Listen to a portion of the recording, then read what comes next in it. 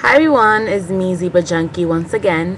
I decided to make another video because as you guys can see, I'm kind of bored. So yeah, so I made the video about me going to the Macy's Mac counter, and this video it's when I went to Sephora. I went to Sephora because, you know, as you probably seen, I won the Green Girl 251, her first place winner, and it was $100 to Sephora. And I've been looking on Sephora.com for like 3 days after I won, and I really don't know what to get. So it's very hard, like, especially when it's your money.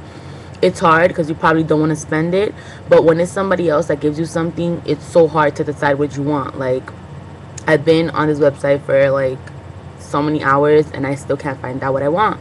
So I went yesterday to my Sephora counter, and what I asked the girl to help me was, I told her, I was like, I'm a makeup guru on, you know, YouTube, and I won a contest and it's of $100 to Sephora, and I have to pick the things that I want online. So I would like you to let me know what are the essentials and what I should and shouldn't get.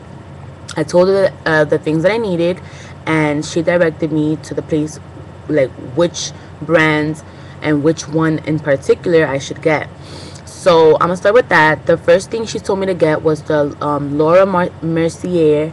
I need a face primer, so she told me to get the hydrating face primer from the Laura Mercier collection, and that cost $30.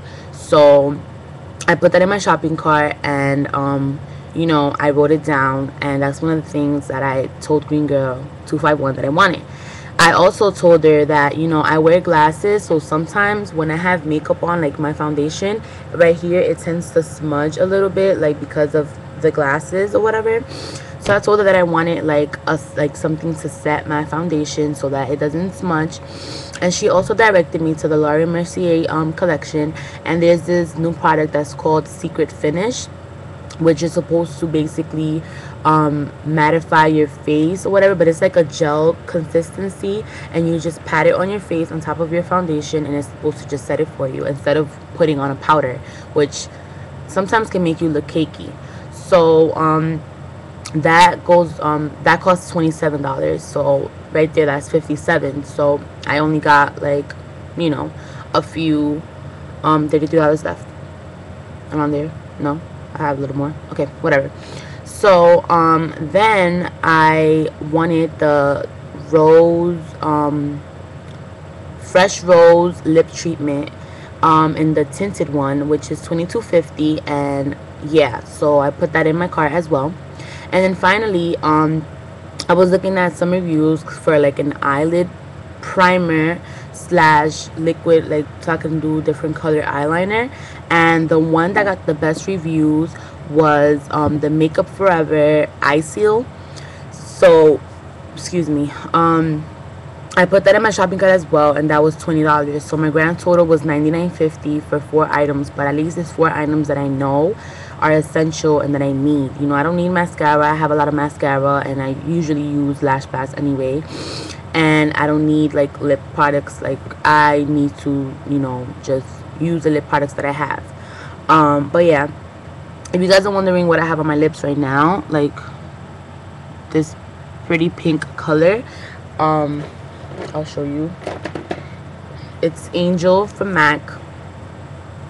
This is what it looks like. It's a pretty pale pink. This is Kim Kardashian's favorite lipstick, and I just put a clear gloss over it because this is kind of a frost, so it's kind of drying. Well, to me, it's kind of drying, so I put in I'm looking at myself in the mirror. I put a clear gloss from, this is Maybelline Power Gloss. It's almost gone, but it's a clear gloss. It's kind of sticky, but I like it, so whatever. So yeah, so the other thing that, you know, the girl was very nice. Her name was Ashley, the one that helped me out, and I was asking her for a particular eyeliner that would last a long time for my waterline.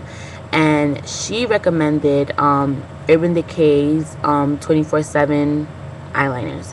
So I was like, that's cool. I wish that I can, you know, maybe try it before I buy it, like have like a small, you know, so I can try it. So I don't think she was supposed to do this, but from one of the it was like a new packaging of the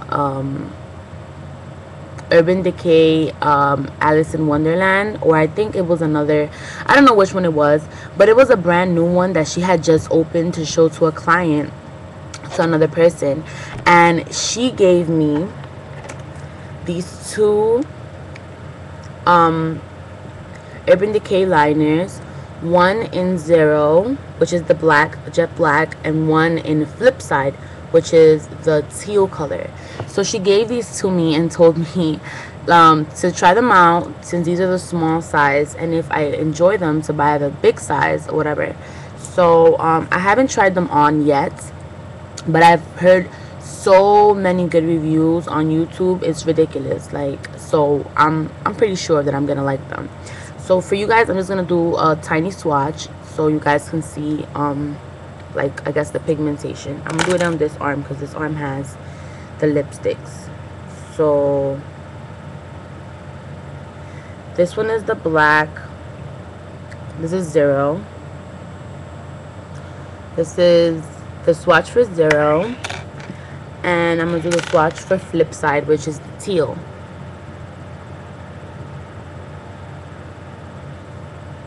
Let me cover this. Okay, and that's the swatch for teal. As you guys can see, they're very, very pigmented. Let me see if